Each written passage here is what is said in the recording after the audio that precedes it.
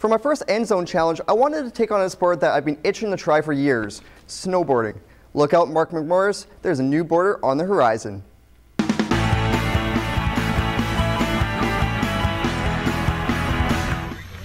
As I looked out to see what my future competition was, I quickly realized I have a long way to go to reach their level.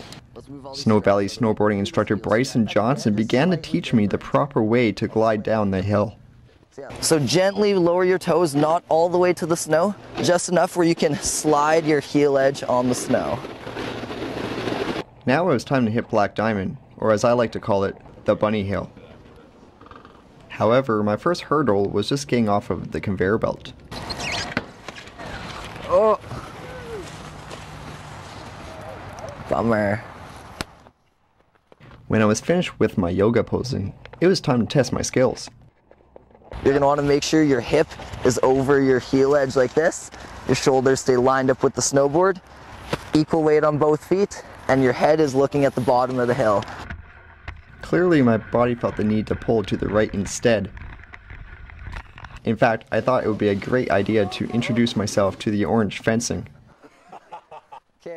Thankfully, I didn't injure myself in the process. Eventually, I found my sweet spot on the board and I put my own spin on the snow sport. Once I was able to lean back more and limit my shoulder movement, I put in a decent novice run in the end.